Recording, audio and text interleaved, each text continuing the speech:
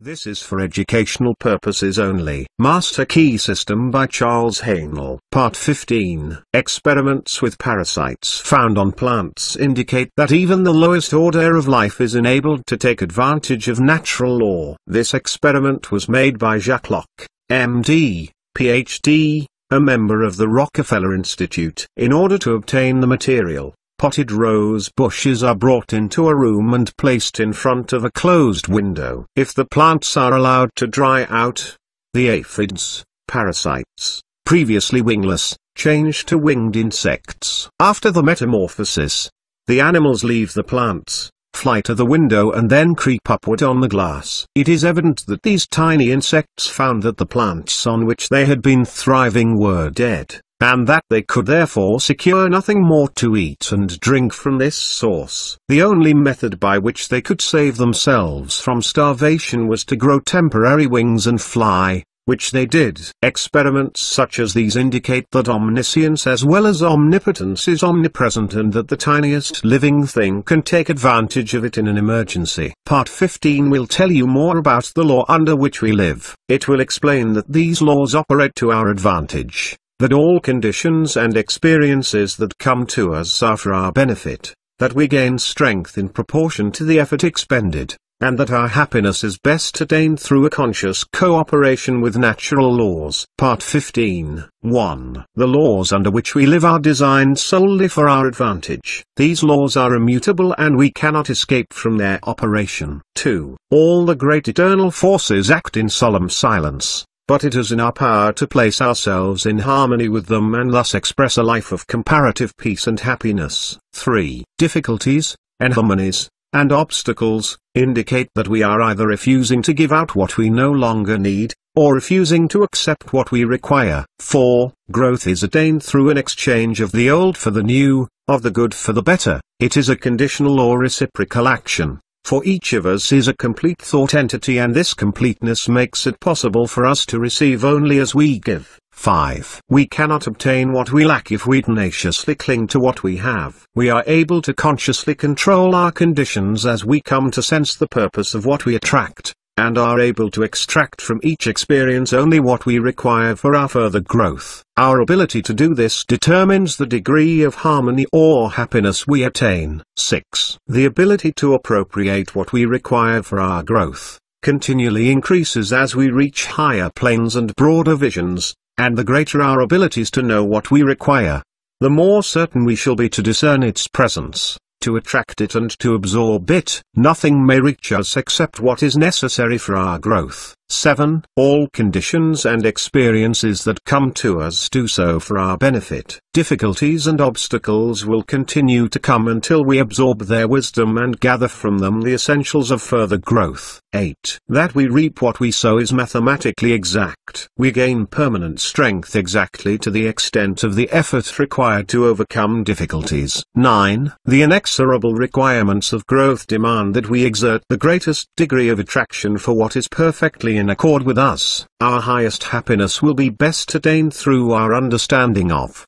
and conscious cooperation with natural laws. 10. In order to possess vitality, thought must be impregnated with love. Love is a product of the emotions. It is therefore essential that the emotions be controlled and guided by the intellect and reason. 11. It is love which imparts vitality to thought and thus enables it to germinate. The law of attraction, or the law of love, for they are one and the same, will bring to it the necessary material for its growth and maturity. 12. The first form which thought will find is language, or words. This determines the importance of words. They are the first manifestation of thought, the vessels in which thought is carried. They take hold of the ether and by setting it in motion reproduce the thought to others in the form of sound. 13. Thought may lead to action of any kind.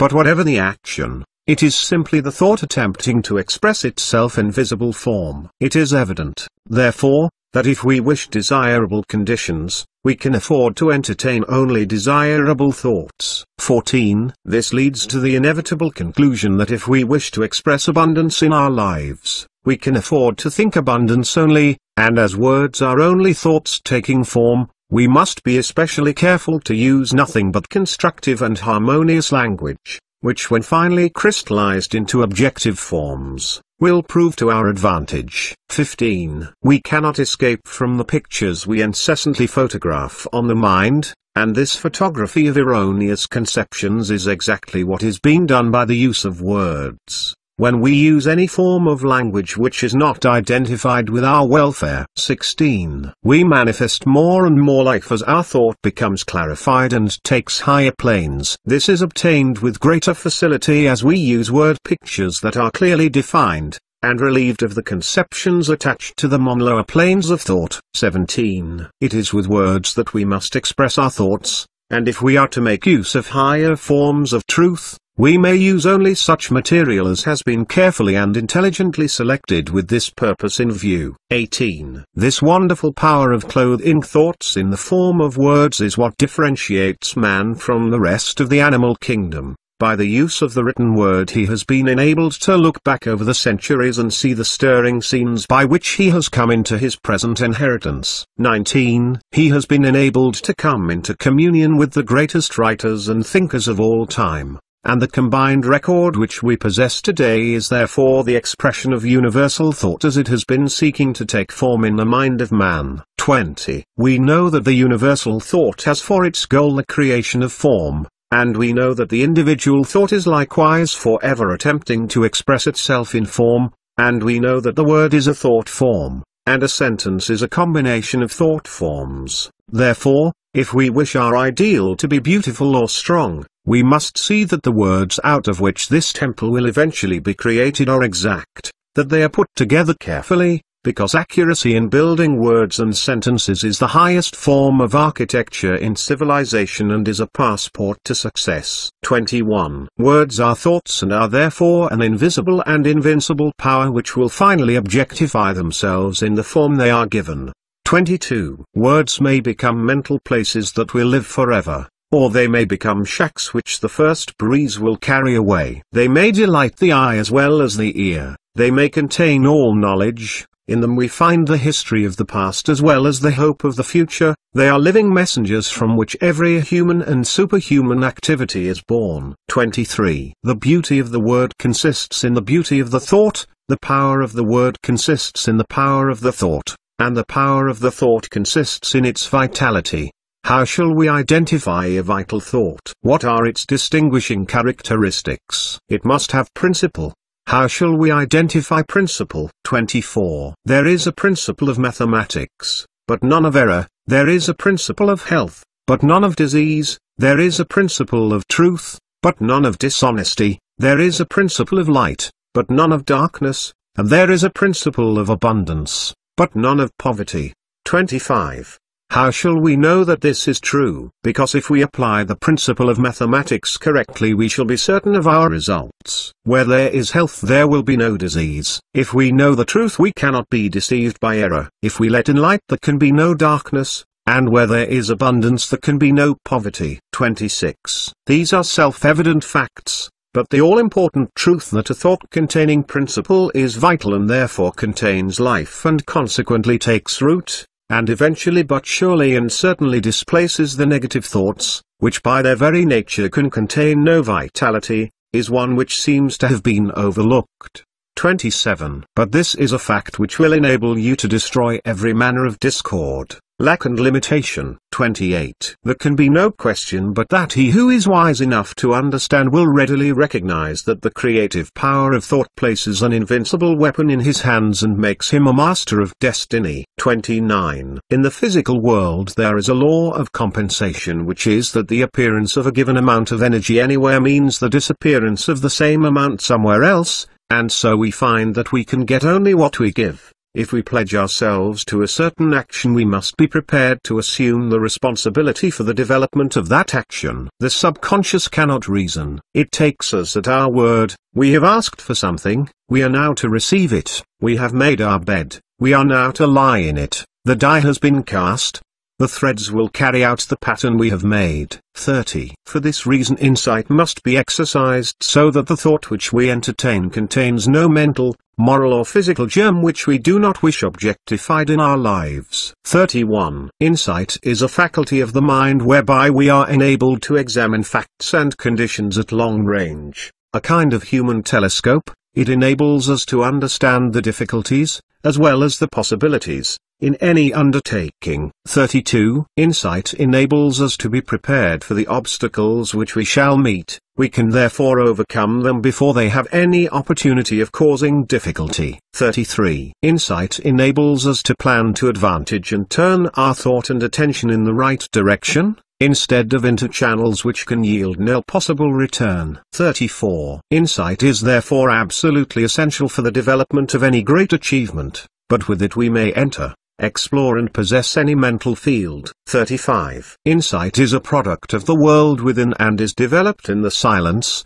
by concentration. 36. For your exercise this week, concentrate on insight. Take your accustomed position and focus the thought on the fact that to have a knowledge of the creative power of thought does not mean to possess the art of thinking. Let the thought dwell on the fact that knowledge does not apply itself, that our actions are not governed by knowledge, but by custom, precedent and habit, that the only way we can get ourselves to apply knowledge is by a determined conscious effort. Call to mind the fact that knowledge unused passes from the mind, that the value of the information is in the application of the principle. Continue this line of thought until you gain sufficient insight to formulate a definite program for applying this principle to your own particular problem. Think truly, and thy thoughts shall the world's famine feed. Speak truly, and each word of thine shall be a fruitful seed. Live truly, and thy life shall be a great and noble creed. Horatio Bonar. Part 15.